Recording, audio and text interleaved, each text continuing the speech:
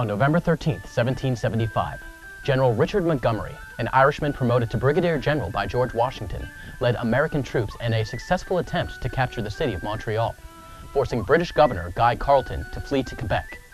The easy conquest of Montreal proved the high watermark of America's attempt at an invasion of Canada.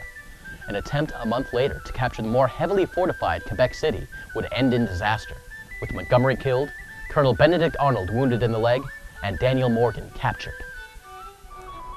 This Day in History, brought to you by the Freedom Trail Foundation and WBUR 90.9 FM, Boston's NPR station.